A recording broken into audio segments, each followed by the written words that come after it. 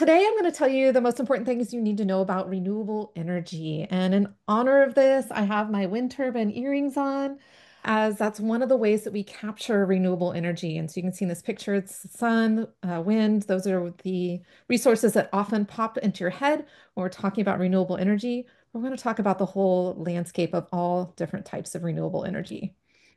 So renewable energy is meeting a growing portion of our energy use. Many of those are for electricity only, but with a few notable exceptions like biomass that provides transportation and other services. But it is still an energy picture that is dominated by our fossil fuels. So growing wedge, but still relatively small wedge of our energy use.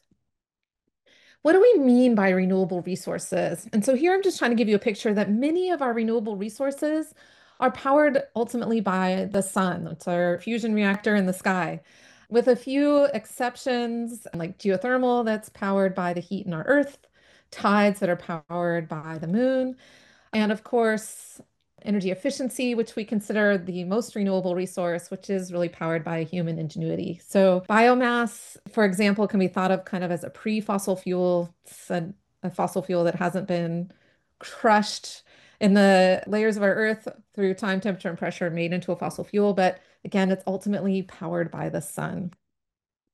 We put renewable energy resources into three different categories. Energy efficiency is kind of in its own category. It's the resource where you can provide the service you want without using energy, or if we're using less energy. We can provide lighting with the sun rather than actually having a light bulb. So you're getting the same or a better service using less energy to do it. It's the most renewable energy resource we have. And then we put our other energy resources into these two categories of renewable or semi-renewable. And these categories really have to do with how much we impact the resource by using it. So things like solar, we're not really impacting the sun when we're taking advantage of the solar energy that's hitting the planet. So we're not impacting the resource itself. It's going to continue to provide that solar, and we're just making use of that.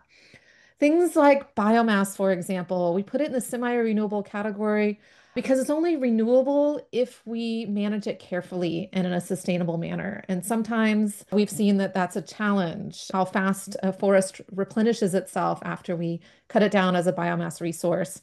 It makes it much more challenging to use it in a renewable manner. I often get asked, how much is there? Like, how much renewable energy resources are there on planet Earth? And I just want to tell you that the renewable resources are vast. So here we've got the energy consumption in these cute little planets. Just think about that as this how much energy we use on the world. This is how much we've got of our stock fuels, like our fossil fuels and uranium, our nuclear fuel. So we've got plenty of those to meet our energy needs. We've got even more of our renewable resources. And these resources over here, this is how much we have per year, not in total like our stock resources. So there are vast amounts of these renewable resources available. And we can use them at all sorts of different scales and for all sorts of different services. So I mentioned at the beginning that some of these are really used for electricity only. That's like our hydro, our wind, our ocean resources, but some of them are used in a variety of ways. Biomass, for example, can be really used in any way that we use fossil fuels today. So that's heating, cooking, lighting, electricity production, and transportation. Geothermal as a heat resource, we can use it for heat or electricity. Same with solar. We can take that solar resource and make heat out of it, or we can use it for electricity. And again, on all sorts of different scales. And of course, energy efficiency we can use all across our energy systems. Utility scale solar and onshore wind remain the cheapest sources of new electricity generation in the United States. And this study is a study that looks at the levelized cost of electricity. So that's like levelized over the lifetime of a project. And you can see that wind, solar, and combined cycle natural gas, those are the three cheapest.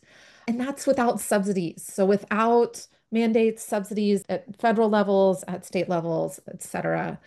They truly are the cheapest resource, and we see that around the world where wind and solar are the lowest cost electricity resources in three-quarters of the world. So really that growth in wind and solar that we're seeing around the world is largely driven by markets. And we see that those resources are the fastest growing. So from a smaller starting point, but here are our renewables such as wind and solar, geothermal, and you can see how fast they're growing. compared to our more traditional resources like our fossil fuels. In the United States, we also have abundant renewable resources. So just getting down to the United States, our wind resource in the middle of our country is world class. It's one of the best onshore wind resources in the world. We have an amazing solar resource throughout the entire country, not just in the Southwest, but literally everywhere. And then we have an amazing hydro resource up in the Northwest. We've got an expanding geothermal resource. We actually have the best geothermal resource here in California, but we have an expanding geothermal resource available to us throughout the western part of the United States. So really vast resources in the United States. Though taking advantage of those renewables, obviously there's a lot that constrains that. You can think about land use, electricity transmission, demand centers, how far are they from demand centers? So pricing, there's all sorts of factors that impact the cost and availability of being able to take advantage of those resources. A lot of the resource that has grown in the United States and in other places in the world has been driven by policy to get things started. And so in the United States, one of the key policies was a renewable portfolio standard, which we saw over most of the country. That really drove the adoption of renewable resources in the early days. Now those are being more and more driven by markets.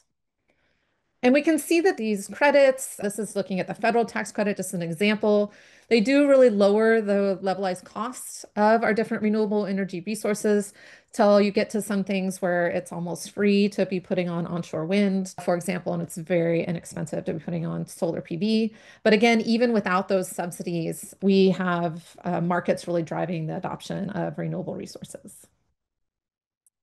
Let's talk about the environmental impacts of our renewable resources. So these resources have much lower environmental impacts than our fossil fuels. One of the reasons we're looking to our renewable resources is to lower the environmental impacts from our energy use.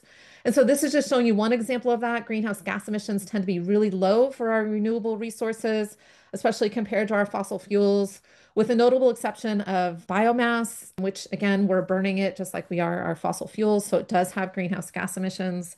Hydropower is a unique one where you can have flooding of vegetation that can release methane as a greenhouse gas, but you can see in terms of the median, they tend to be relatively low when you're looking at the overall system. And then water consumption can be very different depending on our different resources, which can matter depending on the availability of water. Now, some of these, like geothermal, it doesn't have to be potable water or drinking water. So there is some variability in terms of the quality of water that is required to be used. The final thing I want to talk about in terms of impacts, our renewable resources tend to lower air pollution in addition to our greenhouse gases, and those air pollution impacts often are more, those burdens are borne more by low income or underserved communities. And so we can see renewables as a way of reducing those energy burdens that are borne disproportionately by those communities. And don't forget energy efficiency. That can help with our equity challenges with energy, but it is truly the most renewable resource we have, where we're getting the same or better service and using less energy to do it.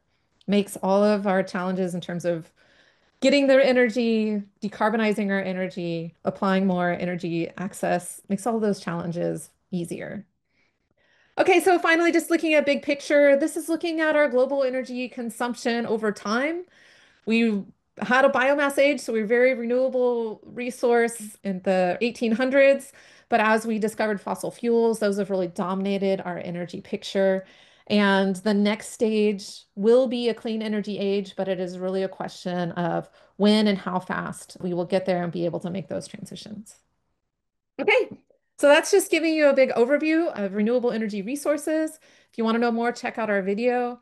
In particular, if you want to know more about how you go about developing a wind or a solar site, the video goes into that in a lot of detail in terms of how you're looking at land resourcing and environmental impacts and permitting and getting buyers and how you'd pay for it in markets and everything. So if you're really interested in how the wind or solar development process goes, check out our full video.